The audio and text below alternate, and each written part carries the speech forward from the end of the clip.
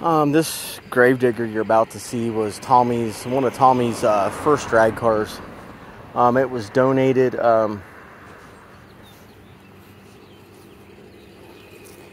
It was donated to us when we first started with the Power Wheels racing,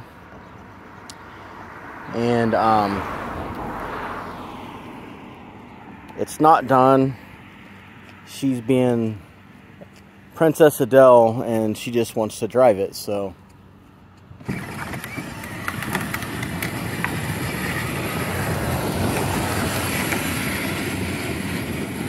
That is an original Gravedigger. It was black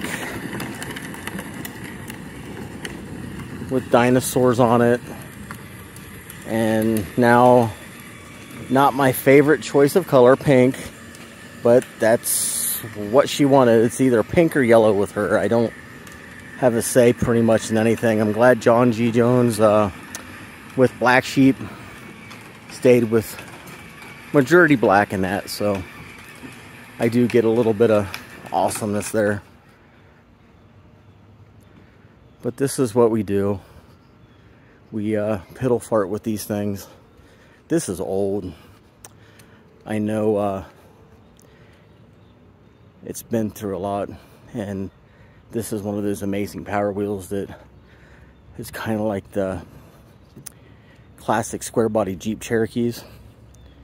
They just keep going with the inline 6 4.0,